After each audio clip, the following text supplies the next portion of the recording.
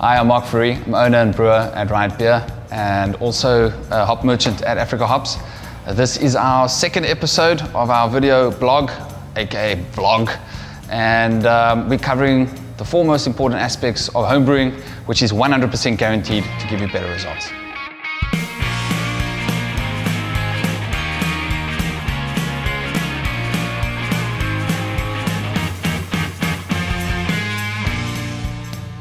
All right, cool, let's get into it. So we've got four major things that we're gonna cover off today. We've got water profile, brewhouse activities, hygiene and fermentation, and of course, packaging.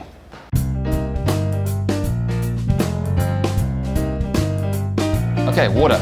So the golden nugget is do not use tap water. It's not good enough. Too much chlorine in there, not suitable for the job. So you've got a couple of choices. You either clear your profile down in the water, so you actually start from a base which is neutral, or you adjust the water that you're getting from a spring, for example, in Cape Town, the Newland Spring. At Riot, we use a very humble RO machine, a reverse osmosis machine, to clear our water profile down to negligible. So therefore, there's almost no minerals in the water, and we have a base, a steady base, where we can build our water profile on. And from there, we're able to perform, or at least build any water profile for any type of beer we're looking to make. Basic water test is going to help you out a lot. And you don't have to go and spend a whole lot of money on this. You can basically use your friend over here, which most households have. Okay, I'm not going to tell you what it is, but I think you know what it is. So it's got a great chlorine test, great pH test, and a good alkalinity test, which brewers often ignore alkalinity. You need to make sure that you understand how this affects your beer. Okay?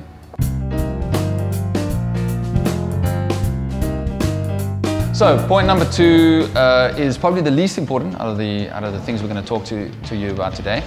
The brewhouse is all about extracting sugar and then obviously sanitizing your worts in the boil. Focus on quality sugar and good mashing techniques as opposed to trying to get good extraction and high volume in terms of sugar. This is more important that you make a great beer as opposed to lots of great beer. Leave that to the commercial brewer to worry about. Okay, on the boil, in the kettle, you need a good, solid, aggressive rolling boil. You can't be having a little simmer. It's not enough. Aggressive rolling boil is required. From a timing perspective, anywhere between 60 and 90 minutes, depending on your style. Personally, for the Valve IPA at Riot Beer, we use a 90-minute boil.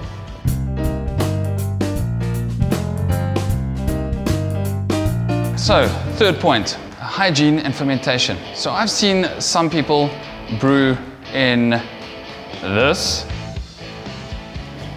I'm afraid to say that this is,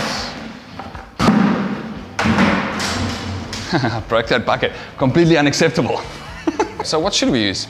We could use something like this. It's a glass carboy. I think it is an acceptable fermentation vessel, but it doesn't give you a lot of control.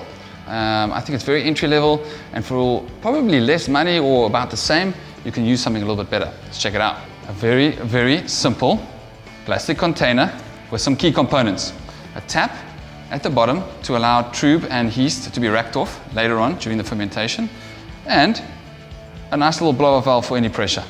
Of course, this vessel needs to be clean, yeah? No doubt. I mean, you can use any sort of paracetic-based sanitizing solution, and it can work well for you, all right? Scrub it down, clean it, make sure it's really, really clean before you put that beautiful, cooled wort into your fermenter and start fermentation.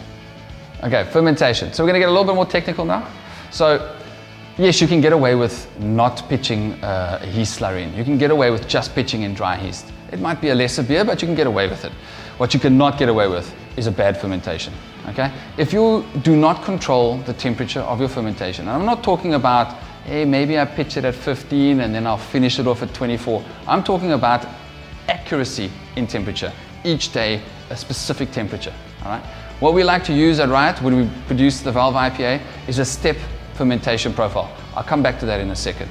So, homebrewers, I did it too. Homebrewers like to take that wort and stick it underneath the stairs and not think about it for 2 weeks. And every now and then you knock it out the park. You get a great beer that comes out of it because you were lucky, not because you have any consistency at all.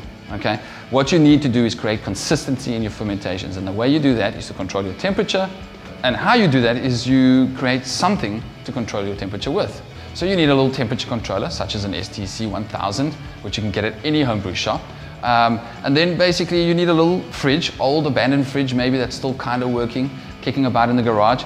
Convert this to control your temperature. This little switch thing, which we're going to give you a little cutaway of now, basically allows you to switch your fridge on, switch your fridge off, switch your fridge on, switch your fridge off, and eventually it equalizes out into the temperature you're trying to get to.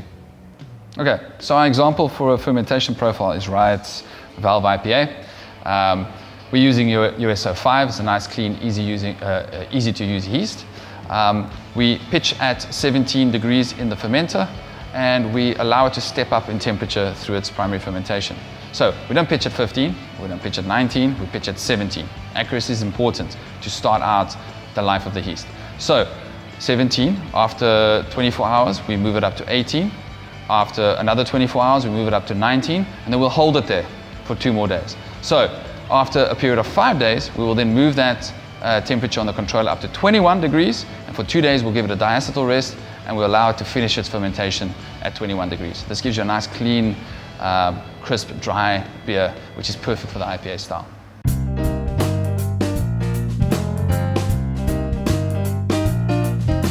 Okay, so for the final section, it's packaging. I'm not going to harbor on this. Essentially, I'm just going to give you a point of when I was a home brewer, I changed from bottle conditioning to corny keg, and it just gave me so much more control. Bottle conditioning is challenging. It's an art of on its own, essentially. It takes practice. And the corny keg just gives you so much more control, and it removes all those variables that can change on you. Really, just be careful with the corny keg. Make sure that you understand how the thing works, that you don't blow it up in your face, and that it's a pressurized vessel and all that type of shit. Just be careful, all right? But it will remove those variables, and it will give you more stable results. Okay, cool. We're pretty much done here for the day. But these points that we mentioned today are close to my heart. They definitely change the end product of my home brews. Yeah, of course, there's raw materials that you can have a look at. What hops, what malt you're using, recipes, all the rest of it. These are all important things. They all add up to the final product. But these were some of the things that worked really well for me. Go and find your local homebrew shop. I don't know all of them, but I hear there's a bunch of new ones opening up, which are exciting. So these are the homebrew shops that I know and trust. Mainly because I know the folks there, all good people, very passionate about homebrewing, and we'll be able to give you the advice you need. So go check them out. We'll see you on the 1st of April, which is April Fool's Day. Not sure how that's going to work. But anyway, that'll be episode 3 of our vlog.